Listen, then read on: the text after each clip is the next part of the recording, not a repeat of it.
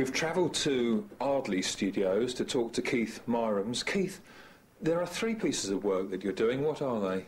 Well, these are 3 landscapes which are apparently to go into an enclosed waiting area at Clacton. I haven't actually seen the building itself, but the idea was that, you know, this would give somebody, the people sitting there, something interesting to look at while they're sitting there. And the idea came from the client that, you know, they would like Trompe d'Oeil window frames. From there, they then asked me to sort of think about this, and I did sort of 4 suggestions. And, you know, they are sort of I took the River Stour, but mainly because it's local and obviously because it's picturesque. This one is the Dedham Vale, which is the sort of highest up the river I went. With it, and in fact I've taken a bit of licence. I've moved Dedham Church to one side, but hopefully nobody will go and look at the scene. So then I did this one, and then the second one, which is a view from Mistley looking out across Rabness, and the river there I believe is supposed to be 3 miles wide out toward Holbrook, and that's the one I'm yet to finish. And the last one is of Harwich Harbour, and that is a view which goes from Parkston Quay right the way round to Felixstowe. That one also I've taken a licence because you'd have to have very wide eyes to see this in one view. And so, you know, they're all sunny, they're all rather colourful. They've all been done from the point of view of people looking at them and hopefully feeling better for looking at them, and not really from my point of view as an artist. And this probably comes from the fact that professionally I'm a publicity designer, and so I'm used to actually solving problems which are supposed to influence other people and not necessarily be expressing my own preferences. And so each of these pictures are really done from that point of view.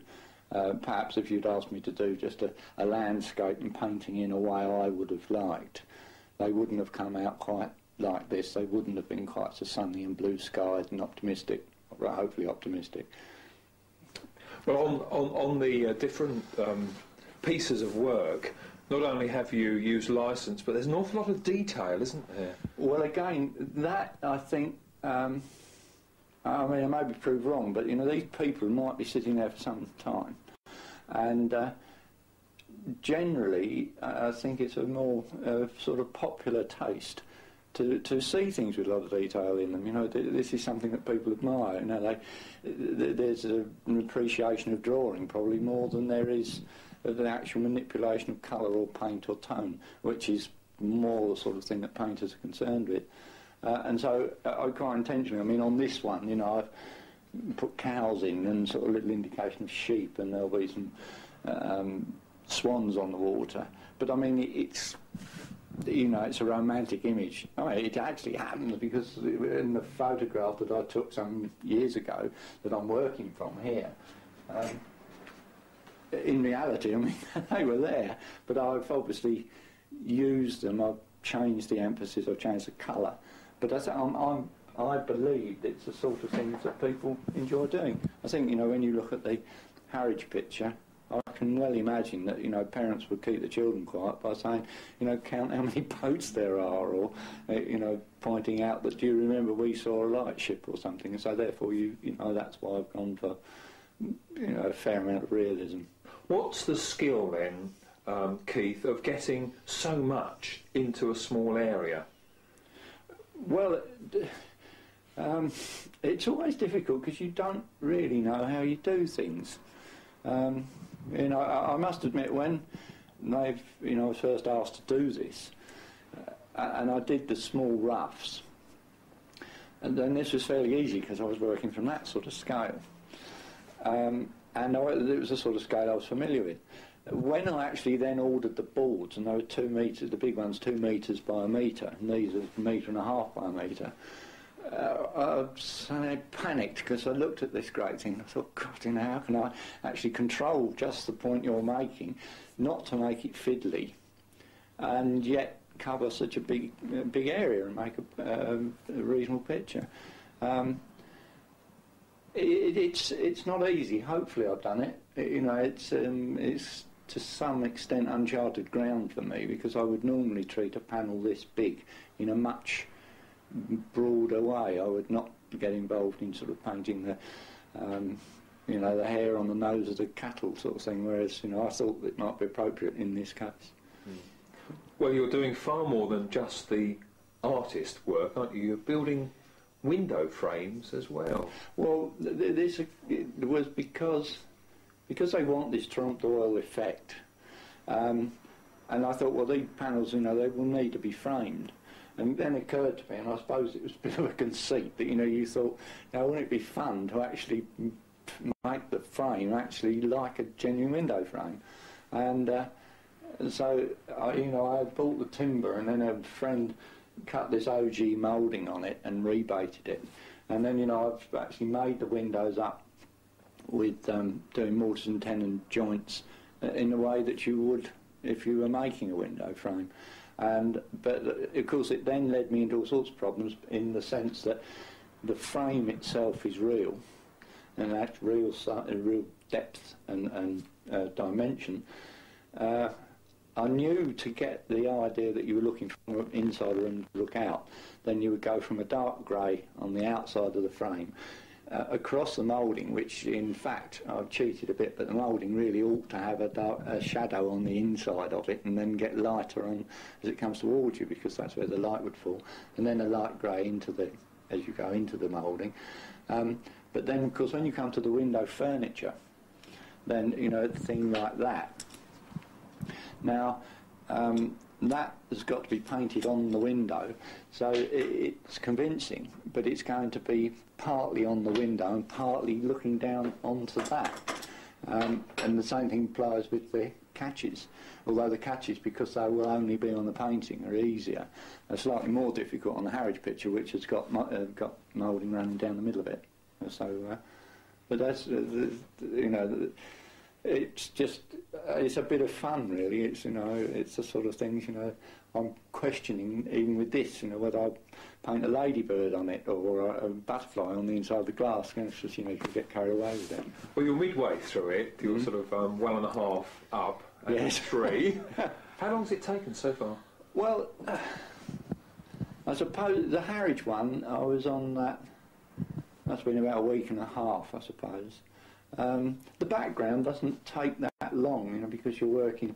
One of the problems you're working with acrylics, I generally speaking paint with oil paint, but because of the size of these things and where they're going, it was acrylic makes more sense, because they will dry off. Well, they dry off instantly, and that was the point I was going to make. Is that acrylic paint, you've got to work quickly, because it just is going off all the time, and you get a lot of dry effects with it, because irritatingly you put a bit too much paint out, and then you concentrate on something else, and then if you're not careful, the brush has gone hard and the paint has dried, and you're stuck with it. So you've got to work fairly quickly.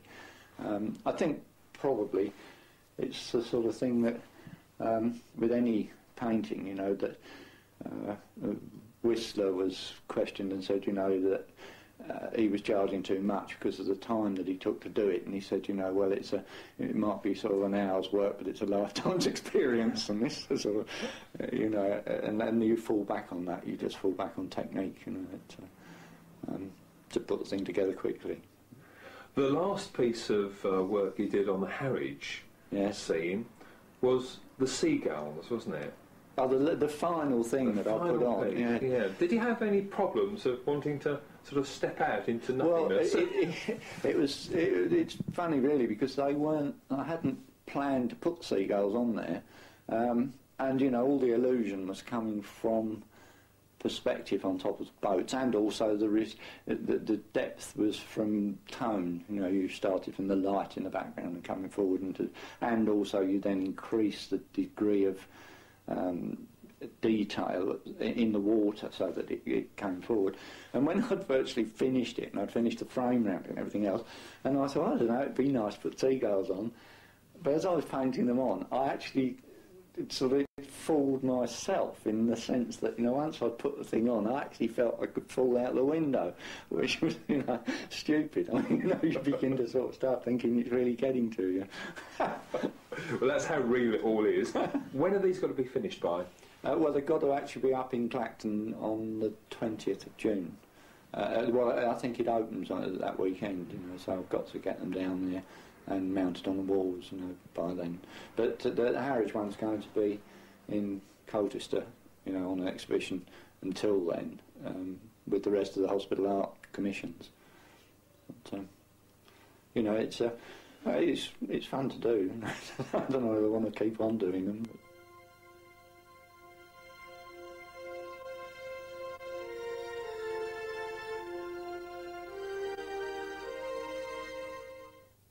This is a hideaway studio, isn't it? Miles away from everywhere. Where are we at the moment? Lexton.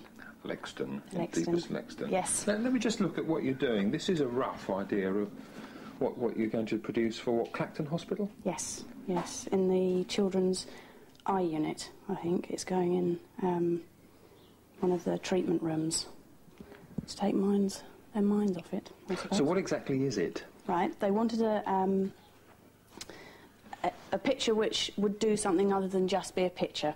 So it's going to be a spot the difference. This is very basic, I don't know if you can imagine, but then that would be, you know, there'll be different things like, you know, different coloured anchor, different shapes on the fish, different coloured boat, just lots of different things. So when you first see it, it will look like two boats and some fish and all the rest of it, and then if you look harder, other things will pop out, hopefully. But it's not a painting? It's not not as such, no. It's, you know, it's sort of more lumpy and bumpy and more... It will be painted, but it's not a painting like a painting, no. So it's a 3D? More, you know, just raised and not quite 3D, but yes, it is. It will be texture, you know, tactile. I think people want to touch my things because they are raised. Yeah. What process then have you been using to put this together? Right, normally I don't do things on plywood. I have done large things before, but they've had mirror in the middle. But I got plywood here, 9mm ply, but that still was too flexible, so I've had to have battens screwed on the back, so it's now very, very stiff. It's not going to move, that's it. And then once I got the plywood board cut, I then drew out my plan, and then yesterday made many, many buckets of what I call sculpture mould, because that's what I used to use in Australia, but I can't get hold of it now. And so I've made my own, which is just basically torn up newspaper and a lot of filler, and mix it up. And it's very messy, and that's the bit I don't like, and that's done now. So it's uphill from here, or downhill from here, should I say. In the words of Blue Peter, here's one you made earlier. What is in this? That in there, this is the wallpaper paste, but also in there is, I'm very fussy about which wallpaper paste I use now, you get used to, wallpaper paste and PVA to make it stronger. It's lovely, isn't it? And have you chosen one particular national newspaper because the quality of the paper is best? You do choose newspapers, yes. Fortunately for this, if something's... All the tabloids, they're a lot softer. The papers are a lot softer, and they absorb water a lot quicker and go very, very pliable. Sometimes are too soft. Actually, some of the local papers are very soft, but the tabloid papers are quite good for when I'm doing other things. But because this is quite firm, I'm finding that the big newspapers are actually quite good on this. So yes, I do pick my newspapers. What's the time scale of it all, Rebecca? When have you got to get it completed by? I think it's somewhere around the 15th, 16th of June, so not long. But the longer stage now will be waiting for so many layers of paper that I'll put on this, waiting for this to start to dry, because I want it to dry absolutely properly before I start painting it, otherwise the paint goes funny and stuff like that if you hurry it.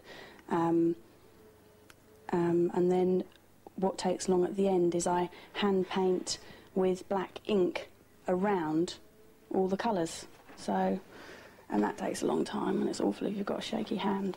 So, You're putting in some hours then, day and night? I do work, yes, because I work by myself, you can work any hours you want, can't you? And yes, if I'm on a roll, I won't go home just because it's 5 o'clock. You keep going if you're on something, so yeah. But I think the hardest part was really designing it and getting it to this stage. Now it's at this stage. It's easy for me to do from here. It's nice, I enjoy this bit. This is nice.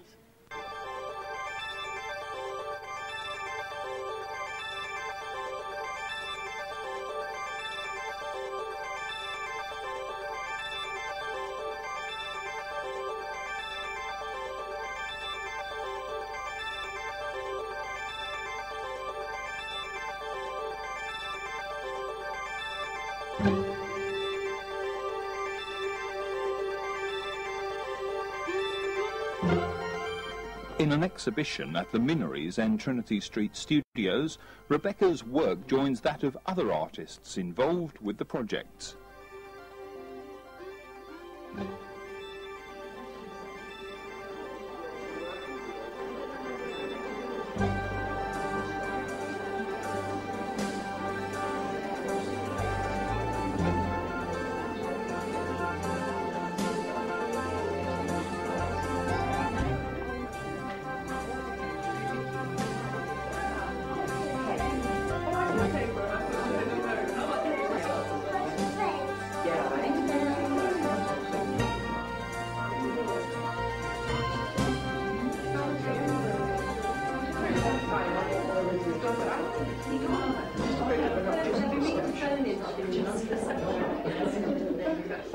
Well, Sandra Francis, tell me about your commission. What are you doing?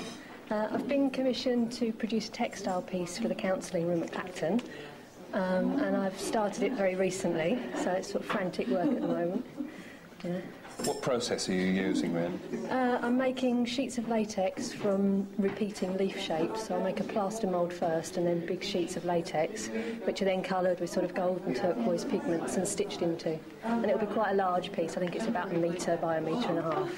And where's it going to go in the hospital? It's going in the counselling room. So, yeah. Have you had to look at some specific colours to go in with the existing environment? Well, very much so, and I'm trying to produce something that's fairly subtle and gentle and colours from nature, really, yeah. So it's all inspired by the landscape around me. So what have you chosen then? What colour? Similar to this, actually. It's turquoise, gold, pale yellow, and my work's all about the cycle of the seasons and sort of trying to produce something that's quite hopeful and, you know, looking to nature as a source of inspiration. And are you working to a deadline? Very much so, yeah. As I say, it's frantic at the moment. It's got to be installed, I think, by the 21st of June, which is my birthday. So it's like all happening, yeah, very busy. But it's great, I'm really enjoying it.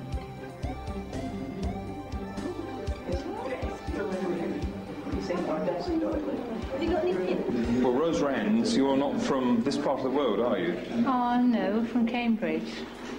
I live right in the middle of Cambridge, actually, and I'm the artist director at King's College. I look after their studios, and I'm a visiting lecturer at Anglia, so it's quite interesting. I'm doing my own work as well, quite busy.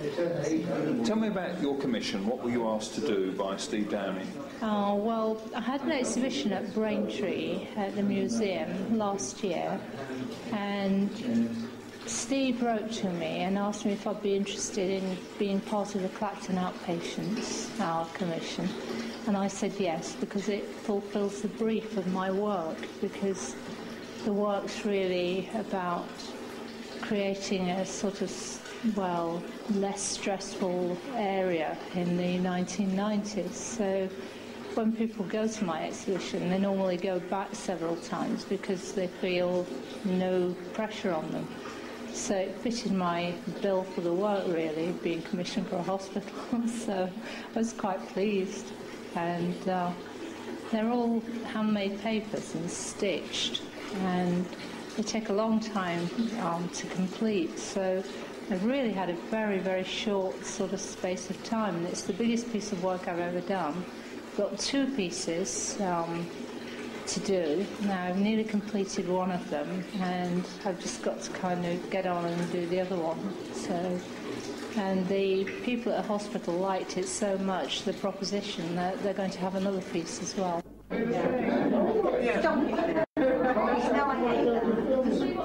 So we asked consultant artist Steve Downey, how is the project going? With the Elmstead project, we're virtually in its completion. Within the next about 4 to 5 weeks, most of the works will be up at Elmstead. And so this exhibition is really showing a sort of snapshot of it sort of half completed. I'm really looking forward to seeing the staff actually in the hospital and getting the reactions of the patients and the staff. I think it's looking really good. Is Clacton next? Yeah, and get very shortly after, actually. I mean, we're hoping that it will all be up by the 22nd of June, which is going to be the open day for Clacton. And the hospital will be open to the public, and we hope really, fingers crossed, that all the works will be ready and installed by then. And the outpatients opens a week after that. What's the final part of the project then after Clacton? Well, next really is coming along quite swiftly is the obstetrics, gynecology and surgical block at Colchester General Hospital in Turner Road. And we've just advertised nationally for artists to send in, to get interest about this project. And I've been absolutely swamped. I've had about 400 applications so far. So there's no lack of interest out there by artists. And I think we're going to get some really good work there too.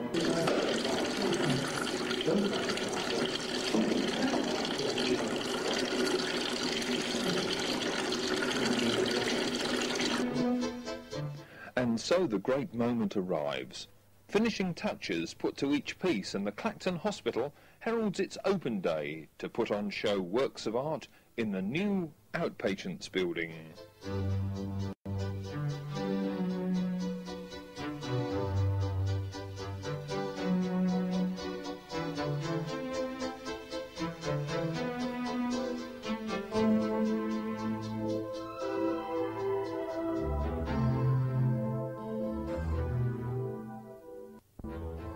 Something that was subtle and gentle, because this is the counselling room, so it's for people who are going to get some bad news, and they wanted to create an atmosphere in here because there isn't sort of any window or anything. It was important that they had a piece to focus on. Yes.